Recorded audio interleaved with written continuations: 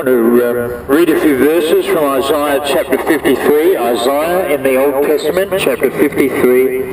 Who hath believed our report, and to whom is the arm of the Lord revealed?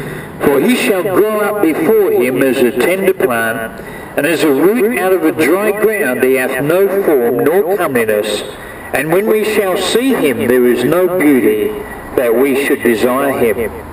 He is despised and rejected of men, a man of sorrows and acquainted with grief, and we hid as it were our faces from him. He was despised, and we esteemed him not. Surely he hath bore our griefs, and carried our sorrows, yet we did esteem him stricken, smitten of God, and afflicted. But he was wounded for our transgressions, he was bruised for our iniquities. The chastisement of our peace was upon him, and with his stripes we are healed. All we like sheep have gone astray. We have turned every one to his own way, and the Lord hath laid on him the iniquity of us all. And this is spoken about roughly about 700 years before the Lord Jesus Christ came down from heaven onto this earth. See, Christ Jesus came into the world to save sinners. But first up, we've got to understand that we're sinners in the sight of God. We need God's salvation.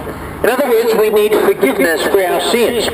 And that's exactly why the Lord Jesus Christ died upon the cross, for our sins. You see, the Lord Jesus Christ does not have any sin. He knew no sin. He did no sin, and in him is no sin. And yet he was made sin for us, that we might be made the righteousness of God in him. And so that what we need to do is come in repentance toward God. That is, a change of mind. In relation to salvation, repentance means a change of mind. In terms of that we understand and agree with God that yes, I realise that I am a sinner, but thy Son has died for me upon the cross. Then what you need to do is believe on the Lord Jesus Christ, and thou shalt be saved. And that can be yours. You can be saved by the grace of God through faith in our Lord and Saviour Jesus Christ. So why don't you prepare to believe on the Lord Jesus Christ? Just don't worry about what anyone else thinks or says concerning you. Surely you'd be concerned about your own soul, your eternal soul.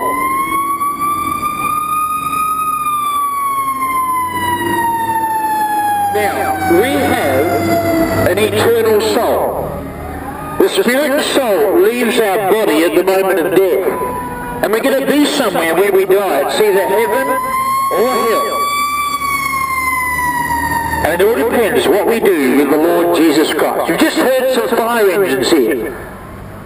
This reminds me of the fire that shall never be quenched in the lake of fire, where there's weeping and wailing and gnashing of teeth. Look, there's no need to go there. God has made the provision for your salvation and mine, that we will be saved from the wrath of God through faith in our Lord and Saviour Jesus Christ.